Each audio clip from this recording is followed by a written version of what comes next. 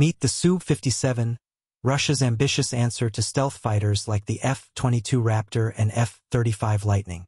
Developed by Sukhoi, the Su-57, NATO calls it the Felon, represents the pinnacle of Russian aerospace technology, combining stealth with supermaneuverability.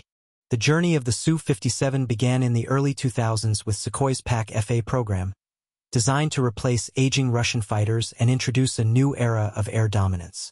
Despite budget challenges and delays, the Su-57 took its maiden flight in 2010 and continues to evolve. But Russia's push to bring this fighter to operational status underscores its importance to their air force. The Su-57 is equipped with features that set it apart. It's not just stealthy but also remarkably agile. Its design incorporates advanced avionics, low observable technology, and thrust vectoring engines, allowing it to perform extreme aerial maneuvers. Unlike Western stealth jets, the Su-57 doesn't prioritize radar invisibility alone. Instead, it combines stealth with survivability. While its stealth capabilities may not fully match the F-22, the Felon focuses on all-aspect stealth with an innovative design, especially around its engine inlets and airframe structure. At the heart of the Su-57 is its twin-engine setup, capable of supercruise without afterburners, a trait reserved for true fifth-generation fighters. Each engine produces a thrust of around 17,000 pounds, giving the Felon a top speed of over Mach 2, with a range of approximately 2,200 miles, perfect for deep-strike missions. The Su-57 is armed to the teeth.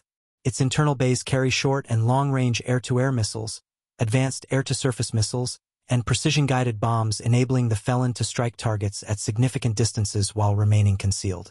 Inside, the Su-57 is equipped with advanced avionics, featuring radar with a range of 250 miles, infrared tracking, and advanced data fusion capabilities.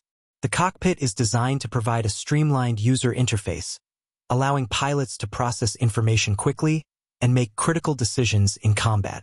Currently, Russia has several Su-57s in active service with plans to expand. While still relatively few, the Felon demonstrates Russia's commitment to advancing its air combat capabilities.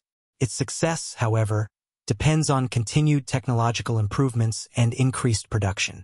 The Su-57 Felon may have started as an underdog, but its blend of speed, maneuverability, and firepower makes it a formidable presence in the skies. As the world watches, the Su-57 stands as a symbol of Russia's aviation ambitions, redefining what it means to be a fifth-generation fighter. If you enjoyed learning about the Su-57, don't forget to subscribe for more in-depth military aviation content. Thanks for watching.